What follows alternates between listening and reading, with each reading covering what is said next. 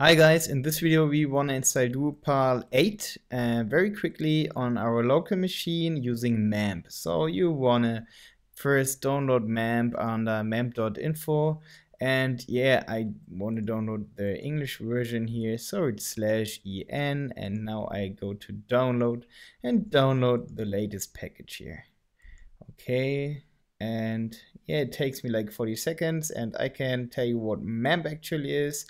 Mamp is an AMP stack. It provides an Apache server, and AMP stands for MySQL and the P stands for PHP, and that are the technologies you want to use or you need to, or that are required in order to install a Drupal installation, because Drupal is based on PHP and mostly a MySQL database. So we want to use an AMP stack. Yeah, and there's, for example, when you are a Windows user, you want to watch a video about RAMP.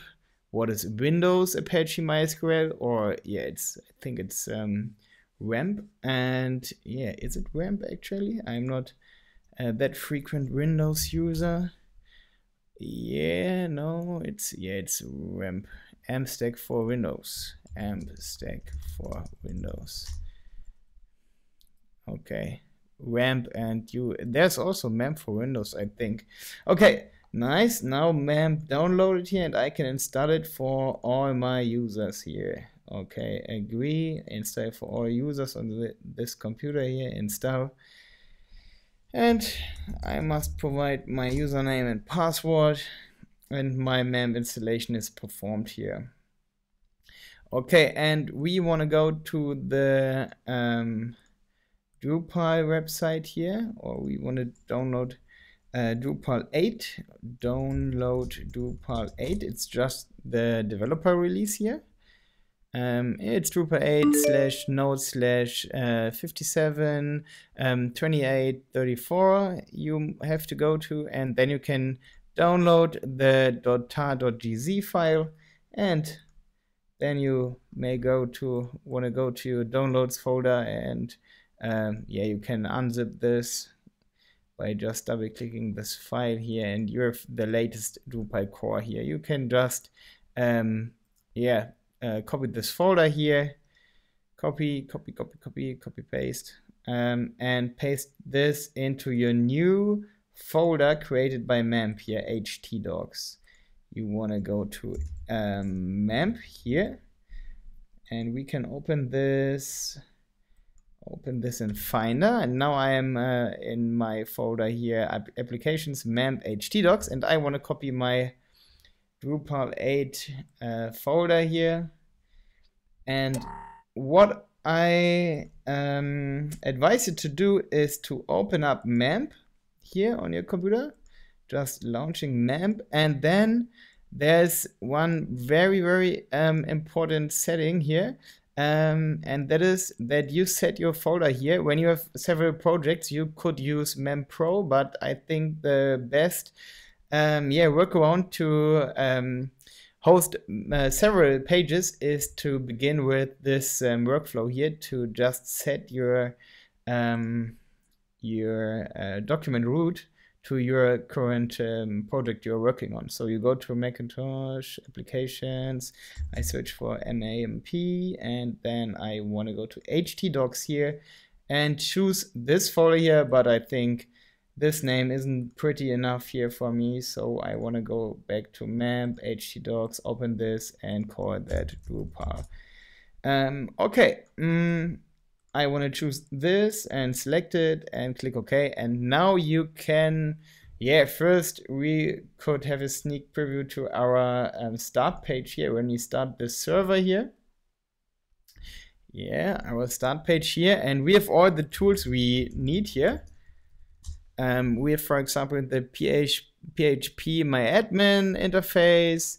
We can import a database here in case we want to import a Drupal page from our web host.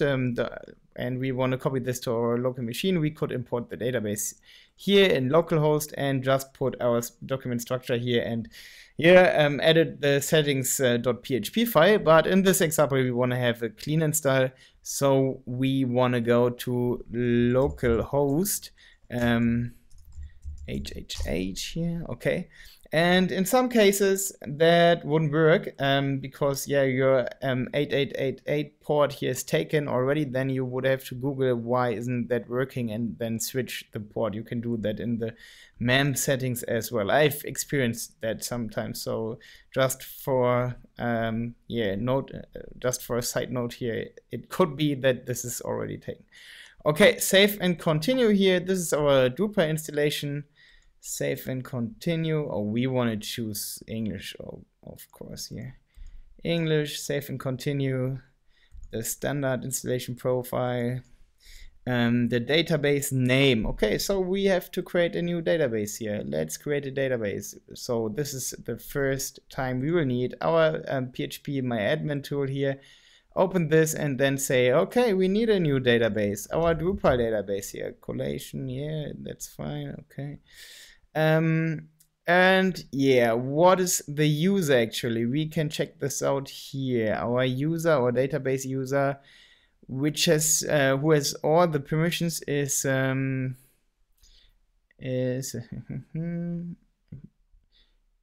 root user, I guess. Yeah, root and password is root. So I guess we can choose this user. Let's say Drupal is the database root.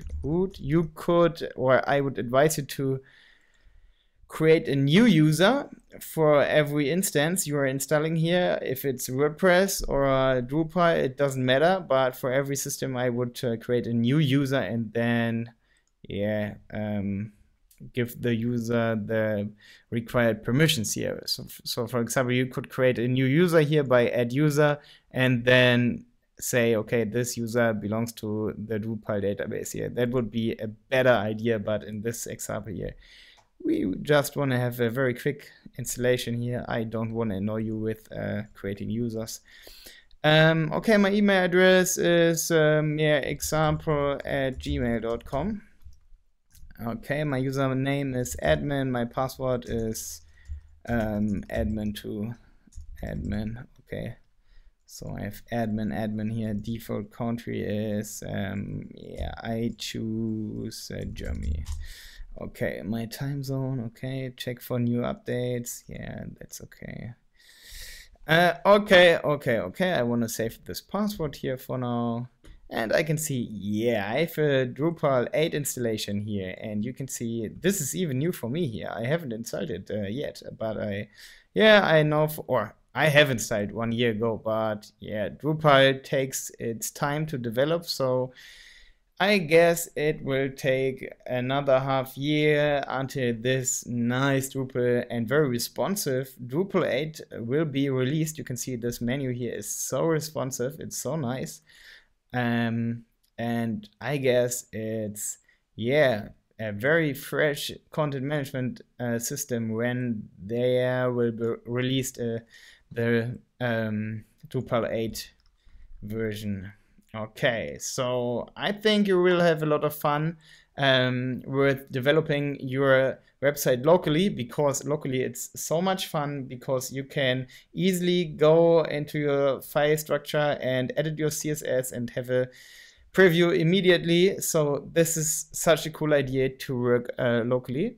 And I hope you have a lot of fun with Drupal 8. See us in later videos. Thank you for watching this video. I hope I will get a like when I really helped you. Okay, and have a nice day. Thanks.